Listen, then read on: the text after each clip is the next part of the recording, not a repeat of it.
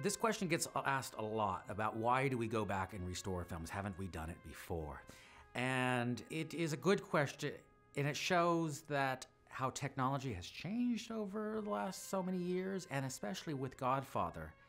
Godfather has been a patchwork of various materials. The negative been gone missing, it's been damaged, it's been loved over the last 50 years.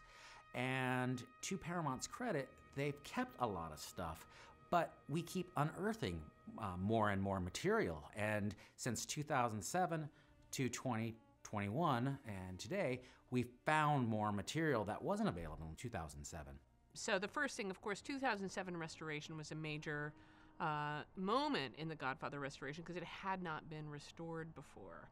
And it was done extremely well in 2007 with great involvement of the cinematographer and the director and the work done there.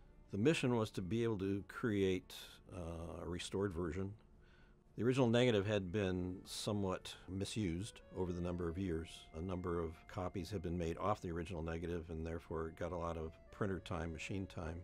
There were many broken perforations and pieces of negative that were damaged and replaced by dupe early on in its existence. And so the intent was to find all the pieces that were available, evaluate them all, and then create digitally a version that was as close to the original as could be.